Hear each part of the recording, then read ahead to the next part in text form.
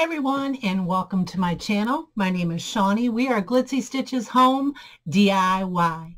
If you're new to my channel, welcome. If you're a returning subscriber, welcome. Hope everyone's having a fantastic day. Today, guys, I'm so excited. We are going to be participating in the Un Bee Wreathable challenge. It's hosted by my friend C of CJ DIY. It's also hosted, by my friend Jackie of Crafting in Mimi's World. And also hosting today is Christine of the DIY Craftaholic. Let's get crafting. And for our first DIY today, you will need a 14-inch wreath form. I picked this up at the Dollar Tree, and I think I've told you guys before, the beige color is my favorite. I think it covers better. A jar that was purchased at the Dollar Tree, a little bee that was purchased at the Dollar Tree, and some mesh from Halloween that I purchased at the Dollar Tree as well. I have some of the gold sparkly glue sticks that I purchased at the Dollar Tree. And I'm going to go ahead and I'm just going to flood some glue right at the bottom of my jar, just like so. Okay, so I've set my jar on the top of something pretty sturdy, guys. And what I'm going to do is I have the lid to the jar. I'm going to set it down below, and I have our glue, and I'm literally going to let our glue run right off the side of our jar. Just like so. Let it run right down however it wants to go. That's fine. It's great that it's landing on the jar lid. That's going to help us in our design. So, all right, we're going to set this aside and let this completely cool. Our honey jar is cooling. What we're going to do is we're going to take some of the mesh. Now, I purchased this at the Dollar Tree. Now, guys, I am not super happy with the quality of this Dollar Tree mesh, but we're going to do the very best that we can with this. So what we're going to do is, again, it was in the Halloween section. It was not on sale, but I'm going to use it. So what we're going to do is I'm going to go to one of these ridges, okay, just like so, that are on our wreath. The second one up, we're going to take a zip tie. We're going to go under this and making sure that we are going under the metal support for the wreath. And we're going to go ahead and we're just going to zip tie this. Now, guys, I bought these little zip ties at a store called Menards here in our town. I paid $6 for 600 zip ties. So I thought that was a pretty good deal. I'm not real worried about this showing. Okay. We'll be using a zip tie at the beginning to anchor our wreath and at the end. Okay. Now I'm just going to make my bubbles accordingly, just to the size that I like them. Okay. How about right there is good. And what I'm going to do to secure these bubbles is I have some stems. Now these aren't Chanel, these are the tin stems, but I cut them in half, and I'm just going to go ahead and I'm going to run them through like so.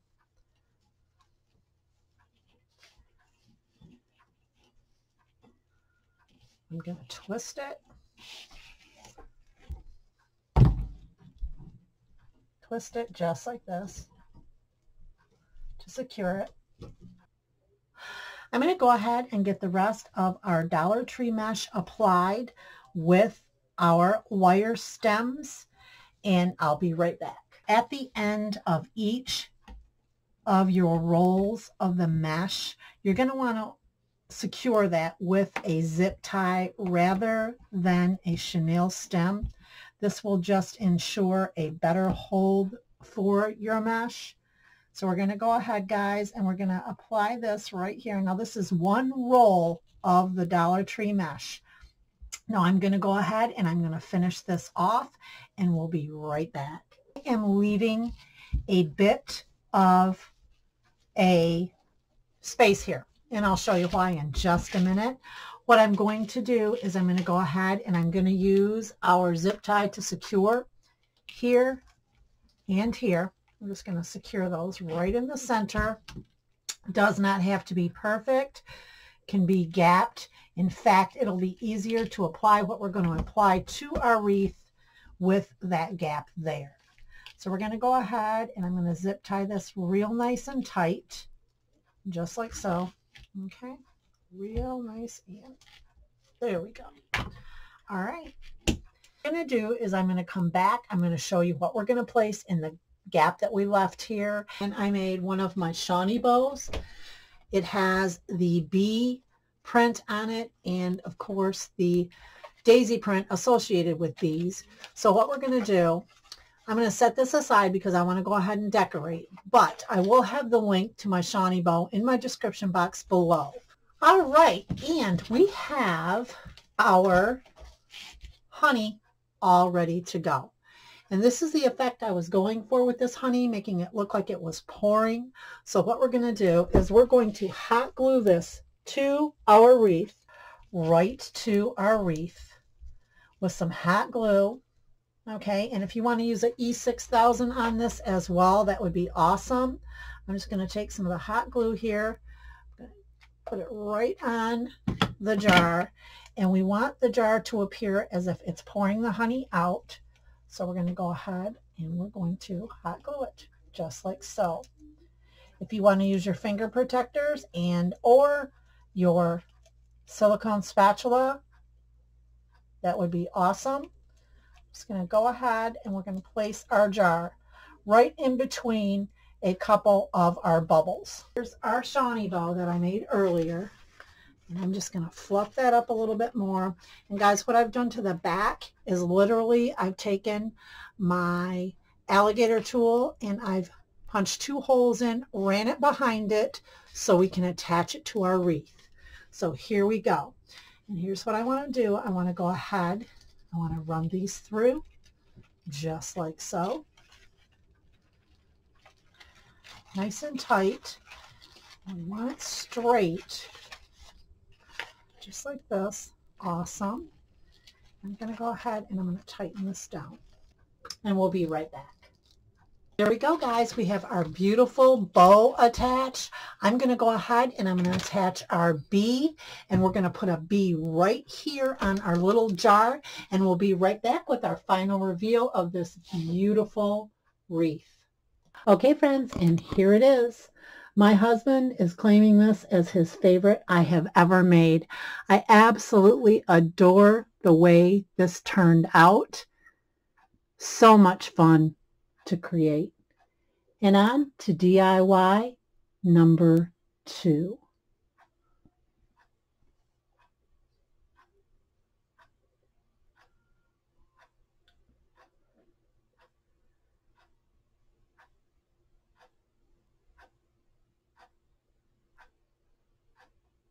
And for DIY number 2, so excited about this one. Now we are going straight farmhouse with this. First of all, I have this 14-inch round that I purchased at Hobby Lobby. I'm going to go ahead and at the top of this round, I'm going to use my largest hole punch. And we're going to go ahead, we're going to go right in here, just like so. I want to keep these as even as possible, right across, maybe to about there. There we go. All right, there we go. Now I think that looks good. Now, I have this little piece that I printed off my Cricut and weeded it last night. What I want to do is I want to get this in the center, just like so, and about right there. Yep, about right there. Come down a little bit. All right, just like so. It's all nice and straight. And for my transfer paper, guys, I use the Dollar Tree shelf adhesive, just the clear. And I've used this for years and it works really good for me. We're just going to go ahead and we're going to rub our design off right onto our wood round, just like so.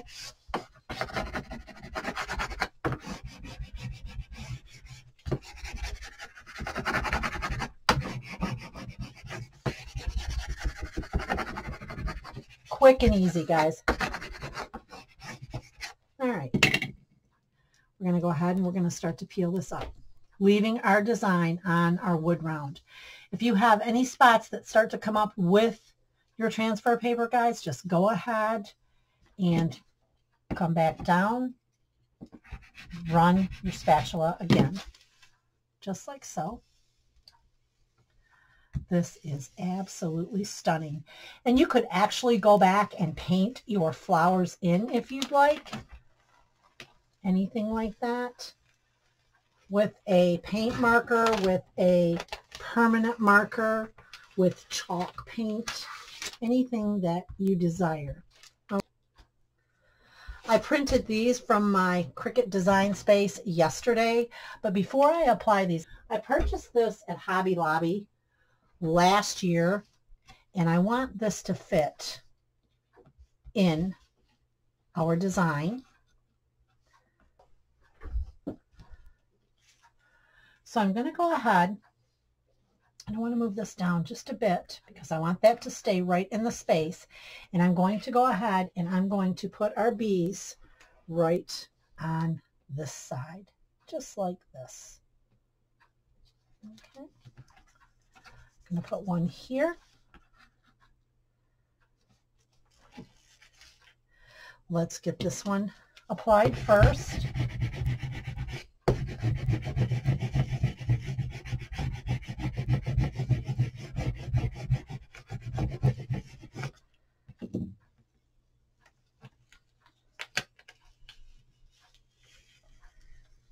Absolutely beautiful.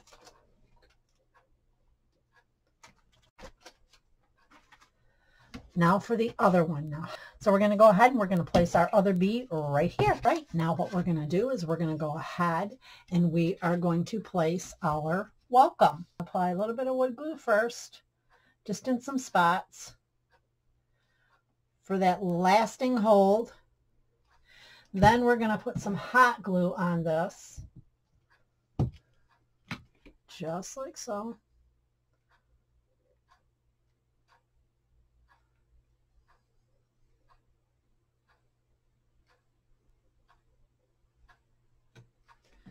And we're going to place it right on our sign. Perfect. We're going to make a little bow for the top for our little wood round. What I've done is I've simply taken and I've rounded, squinched in the middle like so to form a bow for our little bee welcome sign. And that's all I'm going to do for this one, guys. So we're going to go ahead and we're going to put some wood glue on here.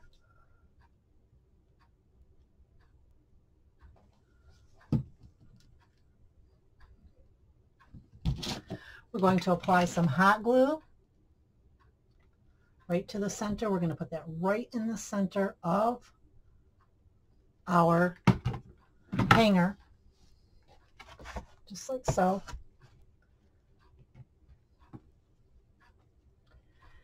That wood glue will be our permanent hold so it doesn't fall off with the elements.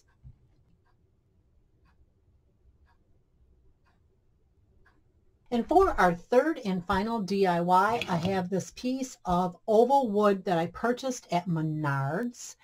And it's about 1/8 of an inch thick, I would say. And what we're going to do today is we're going to stencil this. Now, guys, I'm going with a natural wood look today. I think it is so farmhouse. And what we're going to do is I have this little stencil that I do believe I purchased at Hobby Lobby a while ago. So what I'm going to do is I'm going to put the stencil down like so. I want this bead to look like it's in flight. And this one doesn't stick, so you just have to lay it on there and trust yourself to get it nice and even. I'm going to take some antique wax by Waverly, pat it on a paper towel. And the look I'm going for here is I'm hoping to achieve like a wood burn look. We will see.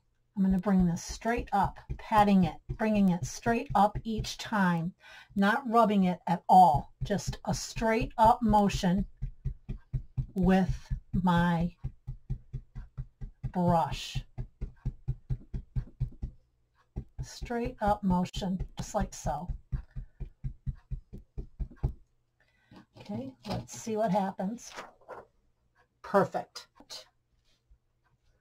All right, we're going to do the same thing. We're going to tap this in our antique wax. We're going to tap it on our paper towel. We're going to hold this nice and tight to our surface, and we are going to pat up. Go ahead, and we're just going to tap this flower right on here, just like so.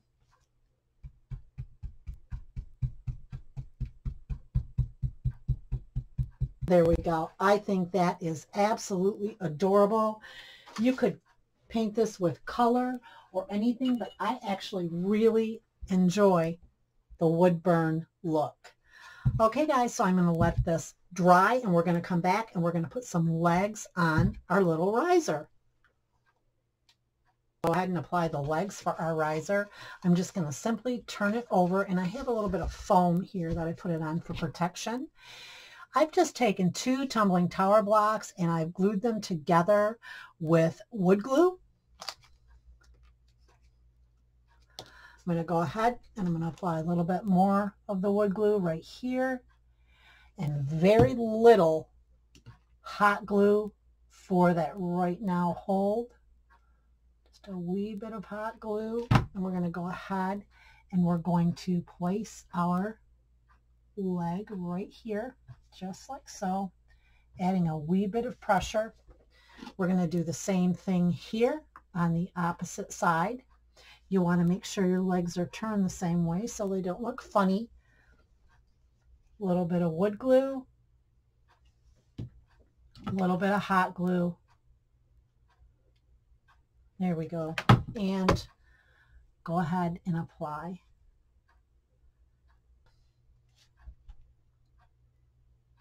I'm going to go ahead and get the other legs applied to our riser, and we'll be right back. We're going to do a quick recap of our DIYs today. Make sure you go check out CJ, Jackie, and Christine's channels. Again, I'll have the links to those channels in my description box below, as well as a link to the playlist. And if you like what you've seen today, go ahead and give me a great big thumbs up. Subscribe to my channel. Hit that notification bell next to your subscription, and you'll be notified each time I upload a new video. I can also be found on Instagram and Facebook at Glitzy Stitches Home DIY. And stay tuned for an announcement of a new channel I'm creating. Super excited about it, guys.